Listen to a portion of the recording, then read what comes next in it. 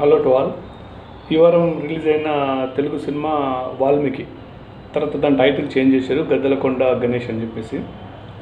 So title change చేయడానికి కారణం ఏంటంటే అది కమ్యూనిటీ వైజ్ ఒక కమ్యూనిటీ వాళ్ళని కించపరుస్తున్నారని చెప్పేసి వాళ్ళు అడిగారు కాబట్టి వీళ్ళు చేంజ్ చేస్తున్నారు. కానీ Valmiki title is a good title.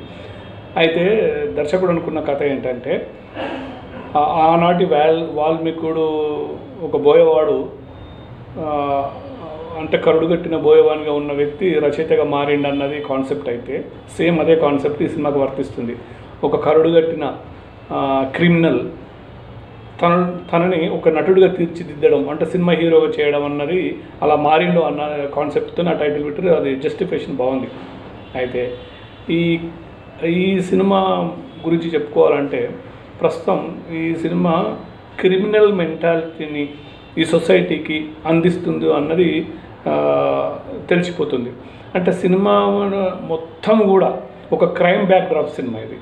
So అది క్రైమ్ బ్యాక్డ్రాప్ ఉన్న సినిమా అని దాన్ని మనం ఏ రకంగా చూస్తారు జనాలు అన్నది ఆ దర్శక నిర్మాతలకి ఉండాలి.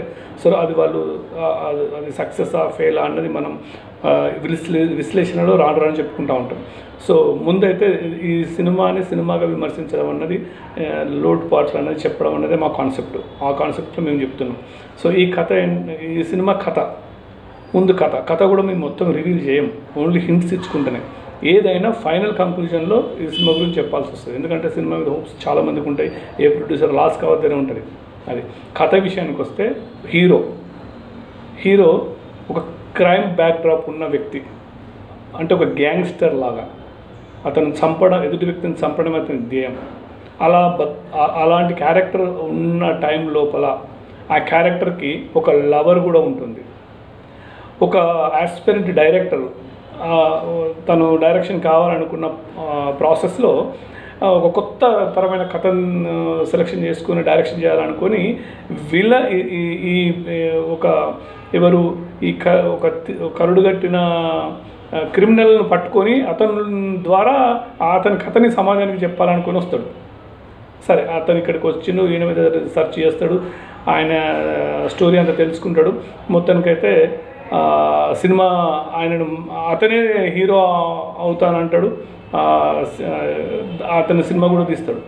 అయితే క్లైమాక్స్ ఏంటంటే ఇక సుఖాంతం అవుతుంది.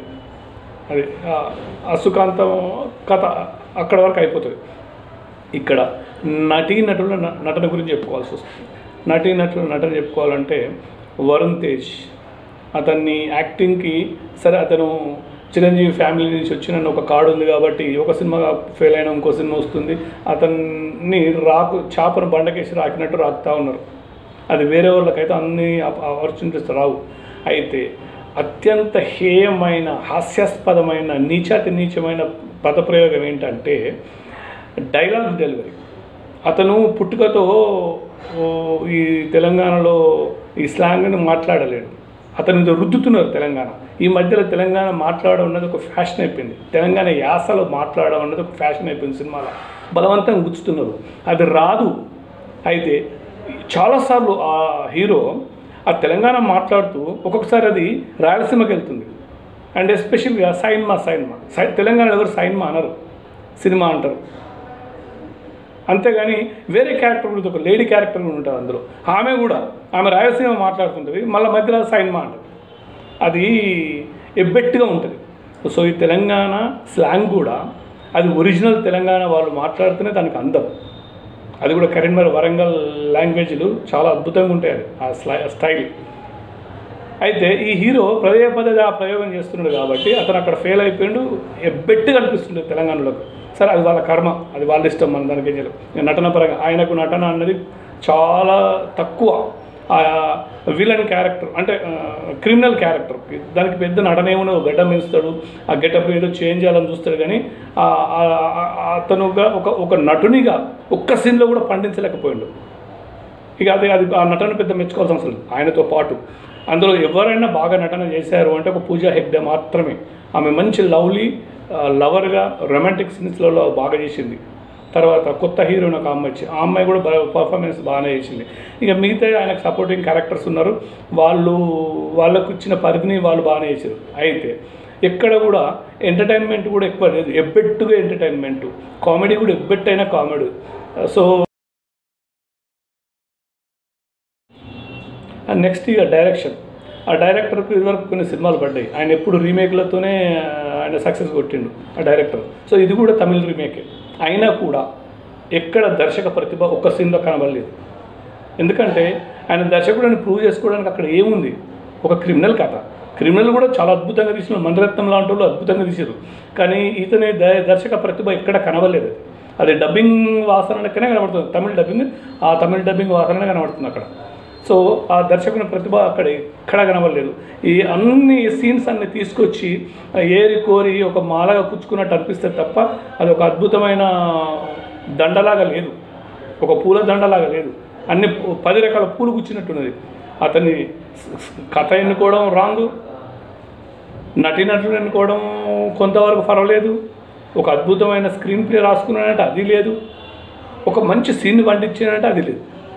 ఆయన జీవితం అంటే ఈ సినిమాలో ఆయన చేసిన ఒకే ఒక పదప్రయోగం ఏంటంటే, పాత శ్రీదేవి పాటని కాపీ కొట్టి అదే ట్యూన్తో ఆ దేవత అనే సినిమాలో పాట మాత్రమే బాగా చేసిండు. ఆ ఫ్లాష్ బ్యాక్లో కొంత పూజా హెగ్డే ఉన్నంత వరకే ఒక్క సీన్, ఒక రొమాంటిక్ సీన్ అద్భుతంగా ఉంది. ఇంకా మిగతా తప్ప ఆ దర్శక ప్రతిభ ఎక్కడ కనబడదు మనకి, అది దర్శకున్నది. అది నెక్స్ట్ వచ్చేసేసి